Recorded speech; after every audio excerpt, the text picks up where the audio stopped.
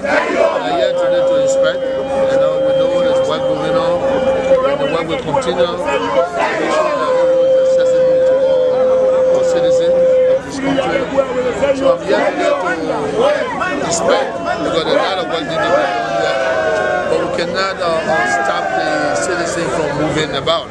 So what I'm going to do today is to allow them to use the road where it's fixed, and then the contractor will continue to do the work so it can be perfect. You are also to go to the Bakala Francis Road. Definitely. I mean, it's customary that we wanted to see good roads in our feeder areas to connect our roads, and the customary that I have to visit because there's a lot of great job being done, and I must applaud our engineers and those that are responsible to make sure that our people get good roads. And also we are happy that 2019, the rainy season will not give our citizens a hard time. Children that go to school will go to school, their uniform don't have to be dirty in malls and what have you. So it's a milestone for all of us. We have a responsibility to do the right thing. And I think the ideas that in 2018 that we came to all the feeder roads for the city to be accessible, I think it's one of the greatest achievements ever since the creation of this country. So we are all happy. Thank you, sir.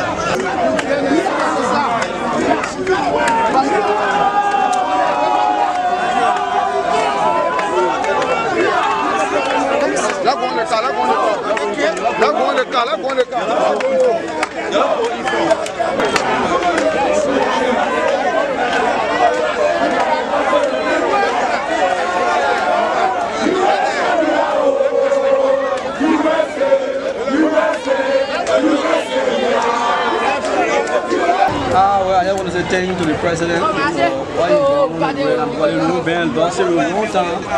Or you walk there really season in the mall, or your feet in the dust, or at least you can carry them. People are talking about very small, they've been for a long time. I thank God I see Weah and I'm very happy with that. I want to tell the president, thank you. Firstly, I want to commend the government for this initiative. It has been a long time thing. Since the country was founded, from the 70s up to present, 1971 up to present, Liberia have never had such an opportunity like this. If the president will continue to do this, it would bring serious relief to people who believe that food should be on the table. The only way food can be on the table of those who are crying for food, except we carry on road infrastructure. Teach me how to fish, don't give me fish. Yeah, road infrastructure is paramount to every country development, every growth of every country, because if it doesn't have road connectivity, you will not have food to eat. You will not even have good medication, because you can build so many decent clinics and hospitals all over in the Weah County. When you don't have access to road, you find out that pregnant women will die on the way while going to give birth. But I want to commend this government. What he has started, he shouldn't listen to whosoever that criticize. Criticism is good, but we should also learn how to criticize in the best manner. And I believe that this man, he's one of those who've been championing the cause of this country. He's been outside there preaching for Liberia to be transformed. And now God has given him the mantle of authority, and I believe that he'll be able to transform this country.